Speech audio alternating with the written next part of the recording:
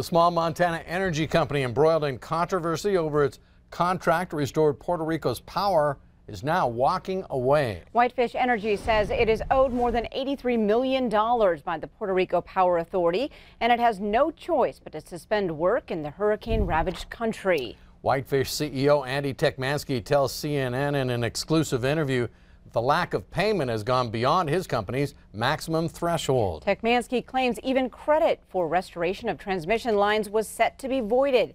A letter sent by Whitefish to Puerto Rico Electric Power Authority accuses PREPA of delaying payments. As of Sunday, Whitefish said $26 million of the $83 million outstanding had already been audited and approved by PREPA.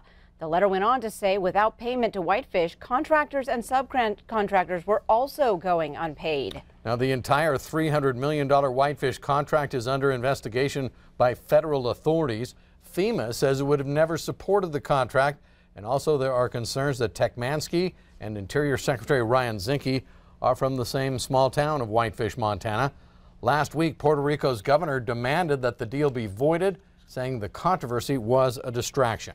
Tekmansky says he's hoping to get payment so his company can work the last 10 days before its contract is up on December 1st.